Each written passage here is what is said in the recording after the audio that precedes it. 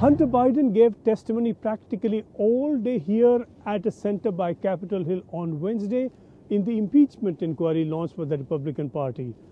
That inquiry seeks to implicate President Joe Biden in allegedly corrupt dealings involving his son, Hunter Biden.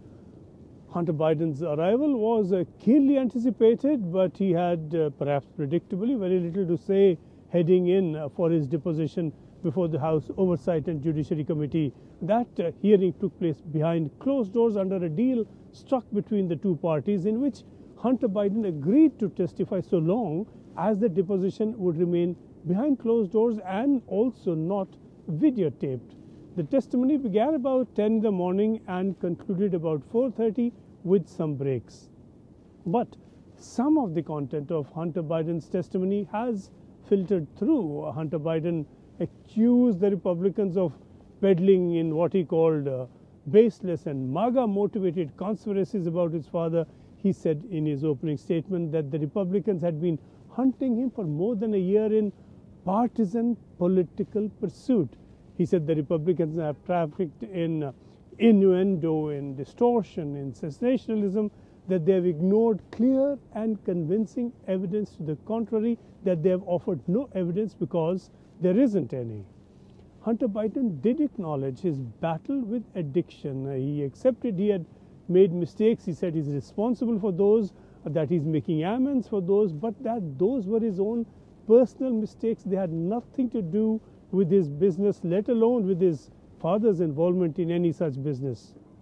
It's, of course, not all about his addiction. Hunter Biden is also facing federal tax and gun charges. Hunter Biden was emphatic in testifying that his father was not involved in his business, and he appeared to have been very strong on rhetoric in making his point and in making his defense. The investigation that the Republicans have launched, he said, is built on a house of cards on lies. His attorney, Avi Lowell, summed it up at the end of his deposition as he saw it. The Republican majority ends the day with where they started. They have produced no evidence that would do anything to support the notion that there was any financial transactions that involved Hunter with his father, period. It seems to me that the Republican members wanted to spend more time talking about my client's addiction than they could ask any question that had anything to do with what they call their impeachment inquiry. So, as I said before, there is no evidence because there is no evidence, and today only confirmed that. Thank you. Will you come back for a public hearing? Will you do a public hearing? On the other hand, Republican Congressman James Conner, chair of the House Oversight Committee, sees it and said it very differently.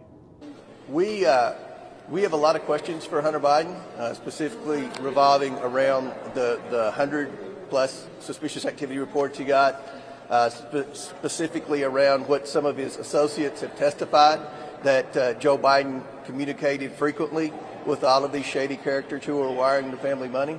So we have a lot of questions for Hunter Biden based on financial crimes that he was being investigated for by the IRS, Criminal International Crimes Division of Shapley and Ziegler. Comer claimed that the deposition proved several bits of the evidence that the House has been pursuing.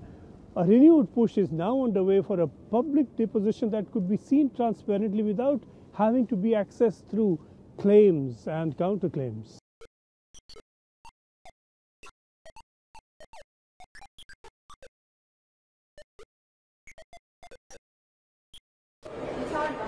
Ma'am, can you Just lower yourself. Yeah.